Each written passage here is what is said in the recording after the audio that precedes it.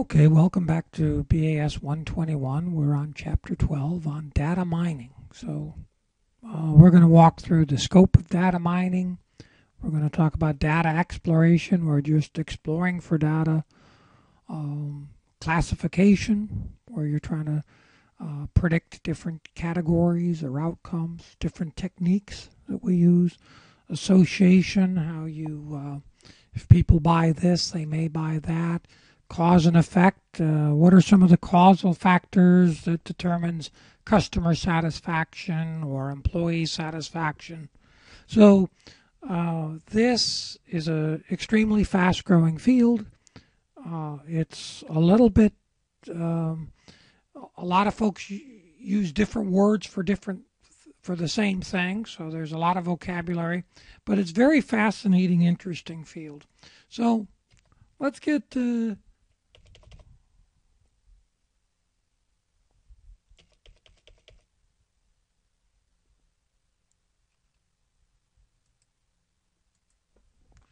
There we go. Sorry about that. So what is data mining? Data mining is a field of business analytics, so it's part of business analytics, that is based on better understanding the characteristics and patterns. A lot of it's trying to find patterns that we don't know or didn't recognize in large data. Again, it's working in large databases, and we're trying to understand characteristics or patterns. Now, the book doesn't talk about this, but in the current literature, there's a lot of talk about unsupervised data mining. That's where we have no dependent variable. We're not trying to predict an outcome. It's strictly describing the data, putting it into clusters, etc. And then there's what's called supervised data mining. That's where there is a dependent variable. We're trying to predict an outcome. We're trying to predict if we should approve somebody's credit. We're trying to predict what drives customer satisfaction. We're trying to predict, do hot dogs get sold with the buns? Let's look at different approaches to data mining. We talked about 4. First approach is data exploration and reduction. So we're exploring the data, or we're finding ways to compress the data to reduce it. So what we're trying to do is identify groups with similar attributes. So normally it's putting the attributes on a grid, and the ones that are close to each other have similar attributes. We cluster together, and we'll show you how to do that. And the ones that are far apart, we put in another group or another cluster. But it's called unsupervised because there's no Y value that we're trying, there's no dependent variable that we're trying to solve. So examples might be data compression is a big one. Another one is any kind of web layout. Right here is Google News, where they talk about which articles are in the world news, which articles are US, which articles are sports, etc. They're just taking all this data, and rather than throwing every article in the world at me, they cluster it so it's more manageable and easier for me. All the world articles are together, all the US articles are together, etc. Second kind is called classification. That's where we're trying to analyze different groups and use them to predict. In other words, do these group of people tend to be the folks that throw away junk mail, or they keep junk mail? Are they worth sending a flyer to? I'm trying to, lots of times it's understanding my customers. So credit cards use this a lot. Who's going to respond to a promotion? Who's likely to change to a competitor? Is it my high-income people, my low-income people, people that are young, old? You're classifying in different categories to help you make decisions. So again, because we're making decisions, this would be supervised data mining because we're trying to determine a Y value or a dependent variable. Association, kind of like it says, you're trying to find two data that are naturally associated, like Netflix and Amazon use, the old people who bought this book also read this book. People who watch this movie also watch this movies. If I'm a grocery store, I probably want to put the hot dog buns near the hot dogs, etc., etc. The last one is cause and effect. That's where I'm trying to take analytics to model. Normally it's a regression equation, and I'm trying to see, does smoking and cancer correlate? Banks, regression model to predict, should I approve loans? regression model for credit card approvals. Now, a purist would say, well, you haven't proved cause and effect, and I agree with that. But in business, if I'm an insurance agency and I can use certain things that predict claims and it works, I think I'm going to go with it. So those are the 4 types that we'll be talking about throughout the chapter. So let's get into data exploration and reduction. So first thing we're going to do to try to reduce the data is what's called cluster analysis. So cluster analysis is where I take all these data points and I lay them out by certain attributes, and they're on a graph, and what we do is we try to group them, cluster them together. So here you've got a blue group, a green group, and a red group. And notice they're clustered normally by how close together they are. The assumption is the closer together they are, the more alike they are, the more part of a cluster they are. So just going to take a moment to talk about all we're going to cover in this course is what's called hard clustering. That's where each document or each event belongs to exactly one cluster. It's the most common and it's easiest to do. But there's a whole other field of cluster analysis that we don't get into in this course, but you should be aware of it, what's called soft or fuzzy clustering. That's where a document or a variable or an event could belong to many more than one cluster, and I think you can instantly see the potential benefit of that. Nike sneakers probably belong in the sports apparel cluster and in the shoes cluster. We talked about the Google articles. Some articles might belong in both the sports section and the world news section. We won't cover the fuzzy clustering, but I wanted you to be aware of it just so that you know it's there. So when we're doing clustering, there's 2 primary methods that most folks use, very common. There's multiple methods, but the most common are the hierarchical. That's where we connect the different clusters. And the one we're going to go over today is the agglomerative, because that's the most common. We'll tell you what divisive is, but we'll demonstrate the agglomerative. And then we'll talk about k-means, which is a partitioning method. So the hierarchical method, the agglomerative is going to say, all of these are individual clusters in and of themselves, and then what we're going to do is, based on distance, we'll fuse them together. And we'll keep fusing them until we're down to one big cluster. Then we'll do some analysis to see what's the right number of clusters. K-means is a way of taking the graph and arbitrarily partitioning it into certain areas, and then constructing, we'll show you that too, constructing some iterations where we get the mean of those clusters closer and closer. So here's the agglomerative. So let's say we had points A, B, C, D, E, F, points on the graph. Distance is the most natural method for numerical data. Obviously, if it was not numerical data, we can't measure the distance between males and females. The lower the value, the lower the distance, the closer they are to each other. That's going to indicate to us that they're similar.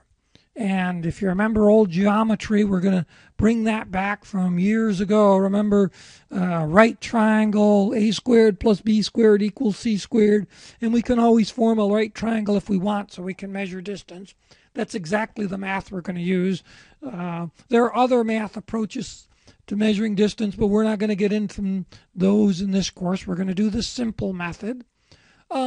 So that's what we're going to do. So let me give you an example of this. So let's say we've got these. So we're going to say, well, what's the first group that looks the closest together? Well, A and B look very close together. So we draw a little circle around A and B, and we match them as a cluster. Then the next cluster might be E and F are closest together, and we draw them. And we try to draw this little height. The farther away, the higher this height will be, which you'll see in a minute. And then the next cluster might be A, B, and C is a cluster. The next cluster might be D and A, B, and C. The next cluster might be that. Now we've got one cluster. Well, okay, so we've done this process, and certainly if you went to the boss and said, well, I've clustered all the data and there's one cluster, that wouldn't be very helpful. So the next step we do is we say, well, okay, if we're putting some of these clusters together, merging clusters, there's a couple ways we can do it. We could take a single link, cluster the nearest joining neighbors, see that distance. We could take the average distance. There's other methods. We could take the average of the mean and that distance. We could take the furthest points difference. There's a Ward's method where we square some of the things. All sorts of different ways and different methods to merge the clusters. But once we're done merging and we have our chart or our graph that's called a dendrogram, anyways, now the question becomes, where do we want to cut our line? Where do we want to put this line to determine how many clusters we want to have? Because certainly the math is going to take us up to one cluster. Well, that's not very helpful to put, I've clustered the U.S. population into one cluster. That doesn't help very many people. So what you tend to do is you put this line where this distance when this distance starts to get large, you start to begin to say, well, I'm clustering those guys, but they're way away from each other. Now, the machine will cluster them. It's going to cluster them all. But you notice up here, I'm clustering them and they're quite a distance away, whereas down here, they're relatively short distance away. So I'm going to arbitrarily draw this line and put my data into 4 different clusters. Now, let's do an example of this. You've got the university and colleges, which you can pull up. Let's cluster the university data. Now, we've got 5 numeric columns. We got medium SAT score, acceptance rate, expenditure per student, if they were in the top 10% of their high school class, and what was their graduation rate. So we're going to use hierarchical method to get all of these colleges, and I forget how many there are, 50 or so, into different categories. So we're going to call up add in our Excel miner, which is our frontline tool to do data mining. And we're going to do data reduction and exploration. And we're going to do hierarchical clustering. And a screen like this will pull up. We're going to set our data range, put our data range right in there. We're going to select the variables that we want to do our clustering on. So those are our 5 numerical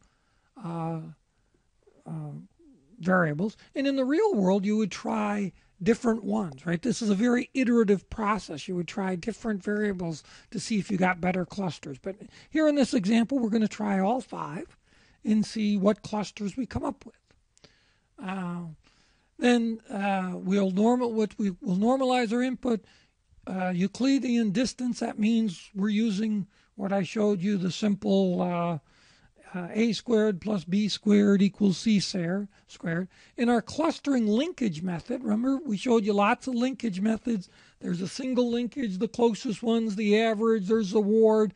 We're going to use the average group linkage. You can try different ones. Step 3, we're going to ask it to draw, it's going to ask us to draw the dendrogram, and it'll show the cluster membership. Now, we have to tell it how many clusters. This will stop it so it doesn't go all the way up to one cluster. So we're going to try, and 4 clusters is usually a good place to start in your analysis. Like I say, normally this will be iterative, or you could take it all the way up to 1, take a look at it, and then come back and do the analysis and do 4 after you've looked at where there's some natural splits. But in this case, we're going to put in 4 clusters, and we're going to get an output, which is going to give us some input information, some data set information on all of our inputs, and it's going to give us our dendrogram. Notice it goes all the way here. It's going to give us our X and Y axis, and it's going to show us some different clustering of colleges. Here's the clustering prediction for each row, which cluster they're put into. And finally, it's going to cluster them by the 4 clusters we asked for. Cluster 1's got 23 colleges. cluster 2, 22, and so forth. And then if we took a look at the clusters 3 and 4, we can see Cal Berkeley, UCLA, and UNC Chapel Hill, very similar in nature, very similar cluster in terms of SATs, acceptance, expenditures, percent are in the top 10, percent graduating rate. And then the fourth cluster is a very dissimilar one, Caltech, very much higher SAT scores and very much higher student expenditures per students. Now, we don't show you clusters 1 and 2 because there's 22 and 23 of them in there, but you'd have a similar result for those. We've taken 50 colleges and we've bucketed them into 4 distinctive clusters where each one is similar to the other mates in its clusters. And sometimes you only get one college in a cluster. Caltech, there aren't a lot of schools that have a medium SAT score of 1,400 in expenditure per student, thank heaven, for those of you with student college kids, of $102,000. So that's a reminder. There's hierarchical method, agglomeration. Then there's divisive is just a little different. Now, the agglomerative, remember, we assumed every single data point was a cluster. And we fused them together until we got one cluster. And then we drew a line to say we want 4 clusters. And that's what we produced in the example with the college students. Division, which I won't show you as much, is where you just kind of do the exact opposite. You make the assumption that you start with one cluster, and then you break it into 2, and then you break it into 3 based on distance. K-means is a partitioning method. What you do with K-means is you say, let me take my graph and let me partition it into 3 categories, and I'll pick 3 arbitrary center points for my clusters, and based on how far away they are from my arbitrary cluster, and I could pick 3 if I want 3 clusters. That's why it's called K-means. I pick K is the number of clusters I pick. So if I want 5 clusters, I would pick 5 arbitrary points is one method. They don't have to be arbitrary. There's other, like I say, there's multiple ways to do this. But the most common way is you pick 5 or however many clusters you want, arbitrary means, and then there'll be an iterative process to get the clusters closer and closer to that mean. And I'll show you that in a few minutes. But those are the 2 main ones.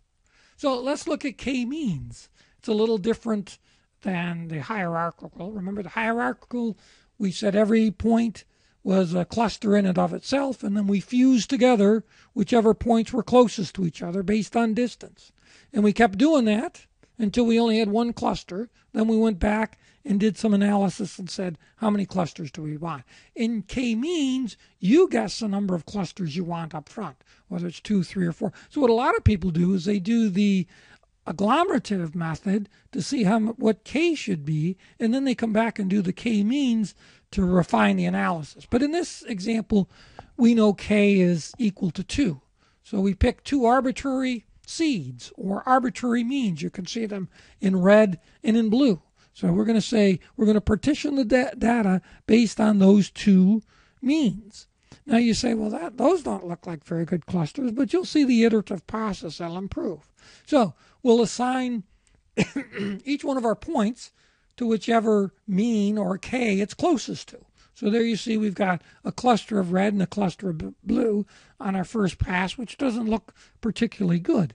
But now what we'll do is we'll take the average of all our reds and the average of all the blues and compute what's called a new centroid or a new mean or a new center. Okay? And then we'll iterate this process again and recluster everything based on those new means. So they'll get reassigned to a new cluster. And then we'll do this over again until we get convergence.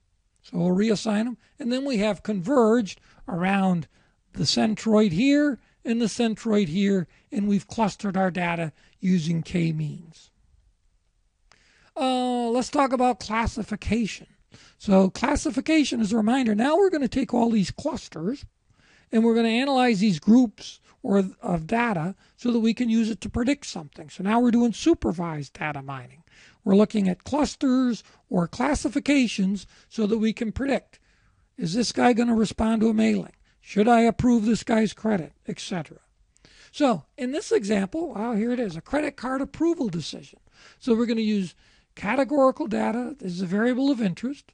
So in classification, now we're predicting a y or a dependent variable, but the dependent variable we're picking is a categorical data, right? We're trying to say, is the decision approve or is the decision a reject?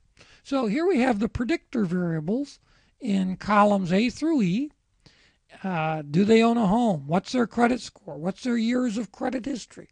What's their revolving balance? What's their revolving utilization? And based on these 5 criteria or these 5 classifications where they are, we will approve or reject the credit. So first thing we need to do is we have to turn some of the categorical data into numeric, because remember, our y variable is going to be categorical, a decision yes or no, but some of our x variables might be categorical. So we're going to turn all of them to numerical data by assigning the dummy variable of a 0 for 1 and a 0 for no and a 1 for yes, a 0 for reject and a 1 for approve. And notice we've gone into the data set and we've done that. Now, we're going to take the large bubbles that correspond to the rejected now we've got to come up with some approval decisions. So we've got a classification rule. Reject if credit score is under 640. So here we've got credit scores and whether we approve or don't approve. Now, there's what's called misclassification. That's where they actually were approved, but our model wouldn't have approved them. So we got it wrong. And here you can do the math. Our misclassification were only 2 out of 50, which is extremely good. So that's only a 4% misclassification. Oftentimes you can have misclassifications higher than 4%. Here's another way to look at it, a different rule, classification rule. Reject if 0.095 credit score plus years of credit history is less than 74.65. Again, we can draw this and see what kind of misclassifications we get. Here this is explaining the misclassifications where the actual decision versus the predicted decision. Perfect world, what we predicted and what actually happened would always be correct, but you always have a degree of misclassification, and that's what helps you determine which model is the best and continue to improve the model.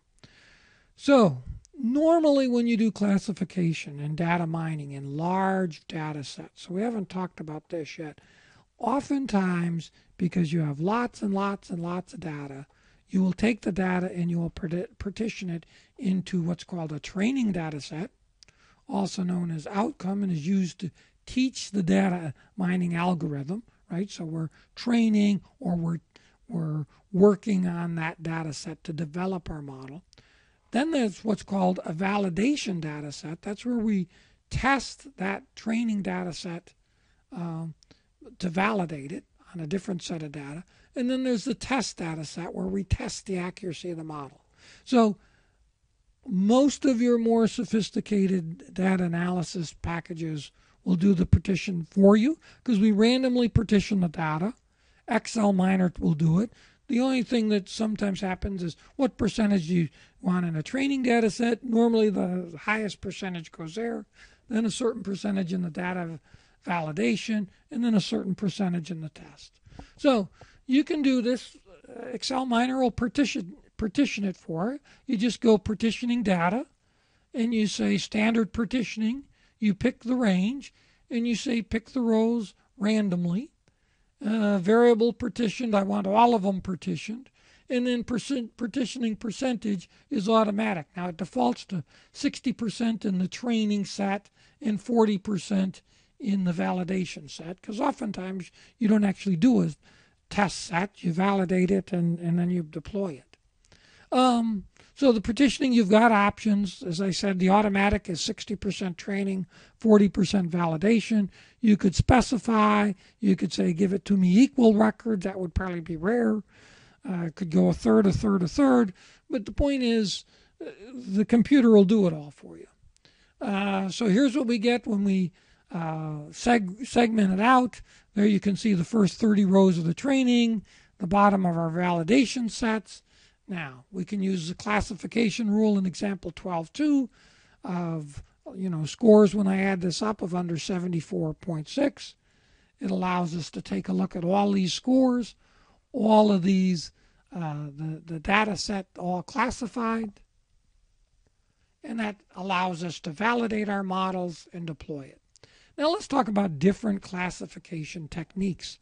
There's three one's K nearest neighbor, finds records in the neighborhood that have similar numeric values of a set of predictor values. Discriminant analysis is where we've got X as a categorical, Y as a categorical, X is normally numeric. Now we'll turn them, we may turn them in with dummy variables, but we used a predefined class base on a set of linear discriminant functions of predictor variables.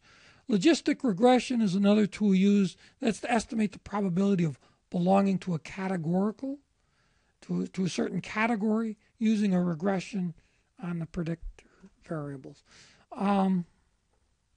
Nearest neighbor, we've seen a lot of this. It's measuring the Euclidean distance between the records. If k equals 1, then the N rule classifies a record in the same category as its nearest neighbor. If k is too small, then we have very, very high variability. Remember, we talked about this earlier. If I cluster everything into one cluster, it doesn't tell me what. If k is too large, then I have a lot of bias introduced. Right? I've brought in way too much specificity.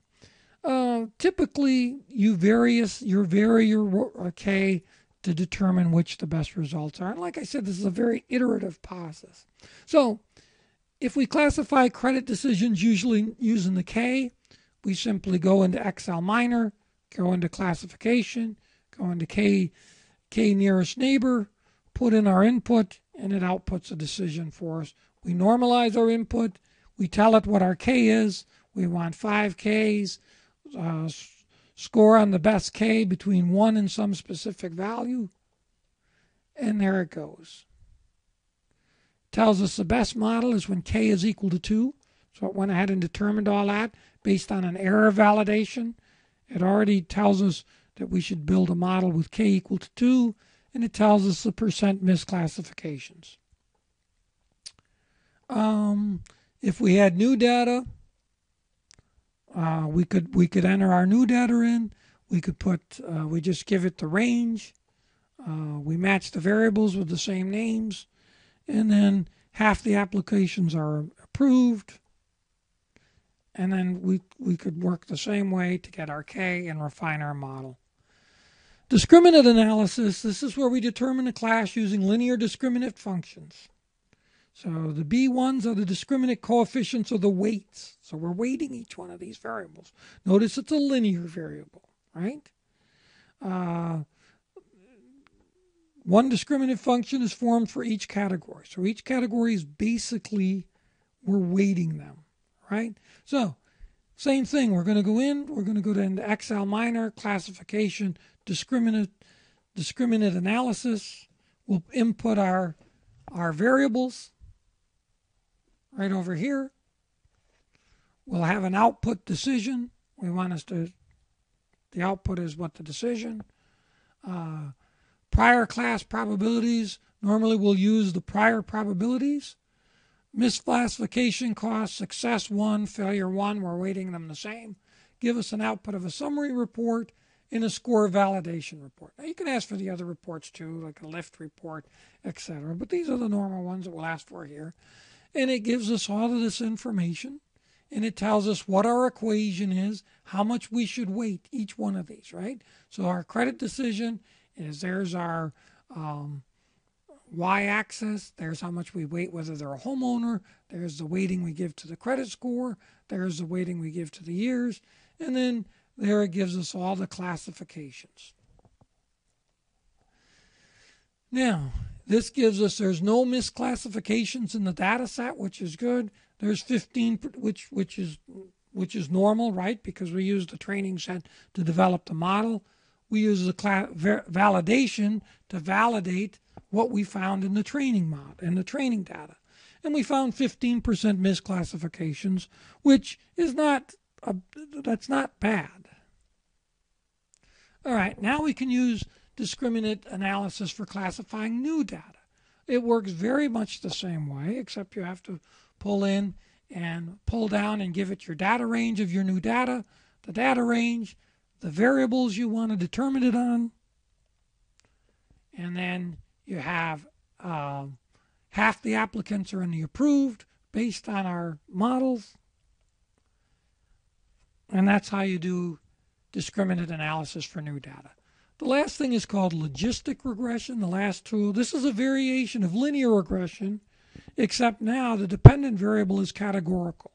So in linear regression, you remember we're predicting a numerical value. Here we're logistic regression, we're predicting success or failure, buy, don't buy. So the model will predict, and it's based very much on the odds of belonging to this category or that category. If you remember when we went through probability, we saw a lot of p-hats and 1 minus p-hat. That's what we're doing. So the logic function is defined as the ln, that's the log of e. For those, and don't worry about it, if it's just in there, it gives us a function. Here we can classify credit approvals. Same thing, we just do logistic regression. We do the data partitioning, the number of inputs. We want a decision. Step 2, we set a confidence interval for odds, and we come up with the best subset. And it gives us a selection of what we need on the summary report. And in a different video, I'll go through what all of these things, how to read all of this stuff. There's our regression model, and there's a number of misclassifications in the validation set, and then we can partition the data. New data works very similar. Association, this is where we're trying to come up with rules. Affinities, seek to uncover association in large data sets. This is often called market basket analysis. So here's a customer computer configuration. Suppose we want to know which computer components are often ordered together, which ones group together. Okay, we're going to measure the support. In other words, what's the probability that they do? What's the probability that they don't? We're also going to measure the lift, which is the ratio of confidence to expected confidence. So here's the example 12.1.13. A supermarket database has 100,000 points of sales. 2,000 include both A and B. You can read it. We go through the association. We calculate our support. We calculate our confidence. We calculate our expected confidence. And we calculate our lift. Now, we can go ahead and go identify these rules. We go to Excel Miner again, association, affinity. We do our worksheet as our market basket, our data range we put in. We say we've got first row headers because that A5 is a header.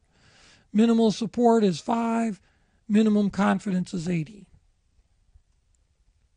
You set your minimums for what you'll accept. So this will give you your output. This will identify the association rules. Now the rules are sorted by their lift ratio. The lift ratio is how much more likely is one to purchase the consequence if they purchase the antecedent.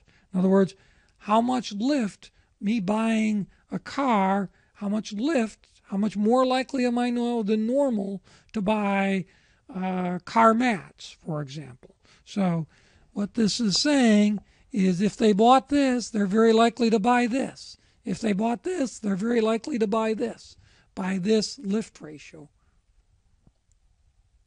Last area is cause and effect. So cause and effect is a correlation. Sometimes we have lagging measures, sometimes we have leading measures. Lagging measures tend to be how much profit did we make, market share, customer satisfaction. Leading measures might be employee sat, productivity, and turnover. So the example here is to take some satisfaction measures and try to use them to predict, I think we want to predict employee satisfaction here. So here we can see we've correlated them with Excel Miner. And you can see some are very highly correlated, like employee satisfaction is very highly correlated with job satisfaction. Employee satisfaction is very highly correlated with if they like their supervisor or not.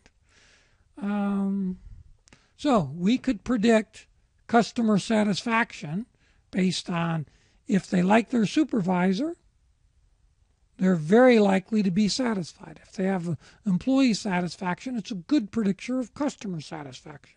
So if you're well trained and you like your supervisor, you're going to have most likely an employee with high satisfaction. And that's going to influence, and you can see the weight of the influences there. They have a total influence on customer satisfaction. But good employees tend to produce good products, provide good customer service, and that's what this data is telling us. So that's it for Chapter 12. We went through it relatively quickly. If you have questions, let me know, and we can go through it in more detail. Have a great day.